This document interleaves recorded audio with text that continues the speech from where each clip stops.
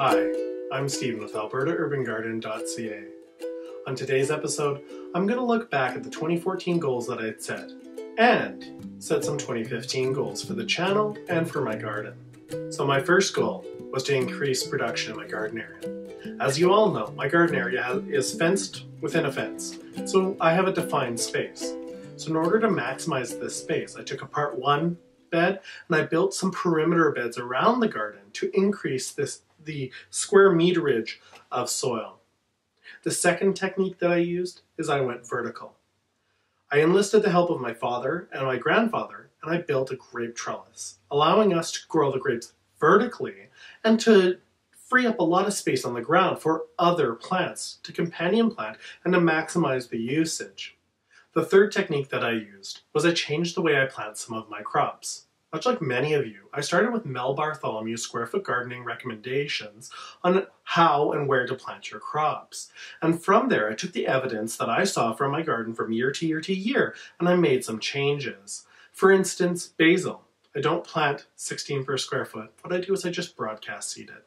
And what that allows me to do is harvest what I need. Some of it goes to flower, and hopefully throughout the years, it'll just become sow and reseed itself, so that I don't have to do anything.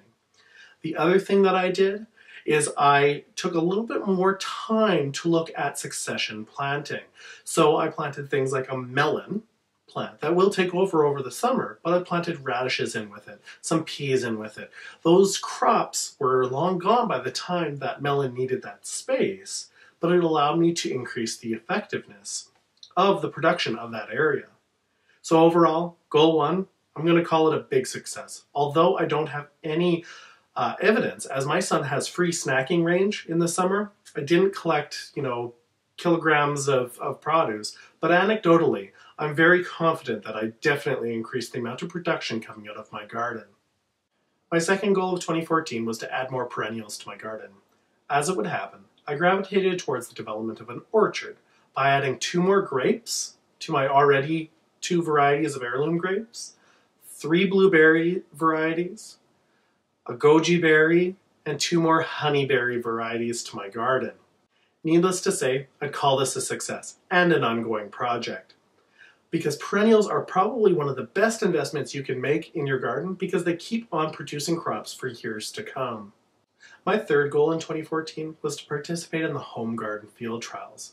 And as you know, I think this was probably my biggest success this year. We had some extremely interesting results that not many of us expected, and we have a lot more to do.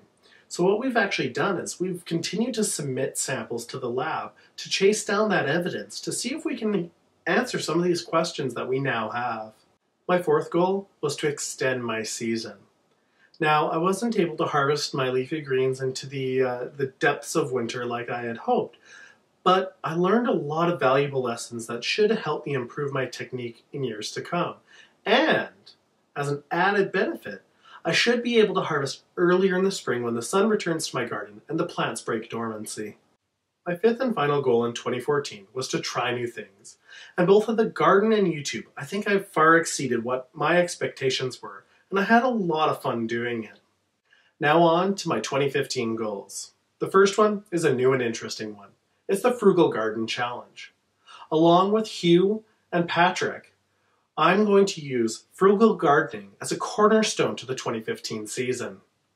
As you know, I'm testing some of my garden assumptions and hope to provide evidence that can show you that not only can gardening be cost effective, but it can produce absolutely great results.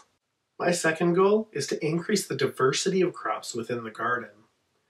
Instead of focusing so much on production, of course, I will focus on increasing the production, just like we all do. I want to focus on increasing the diversity of crops that I have that are not only kid-friendly for my son and his friends, but my wife and I have been experimenting with canning and pickling, and we want to increase the number of things that we can actually use from the garden in that endeavor in the fall. My third goal in 2015 is a carryover from 2014. Is to increase the number of perennials in my garden. Although I think I've got a good head start, the work is not done yet.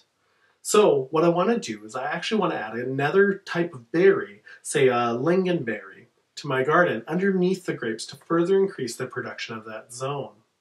The other thing I want to start to add is perennial herbs, and really any other perennial that I can fit in there, and that fits with my plan and what we actually use. As always, suggestions are welcome, so pop them in the comment section below and I'll have a look.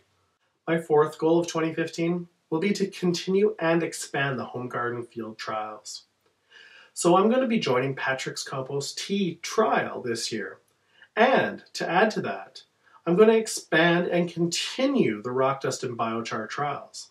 How I'm going to expand to it is a common theme that's come up is the fact that these products may not react well in superior soil. So I'm going to be working with a prairie urban farm that's associated with the University of Alberta to expand the plots and add some poor soil trial locations for both rock dust and biochar and their control, so that we can understand how these products really react in a real-world situation under poor soil conditions.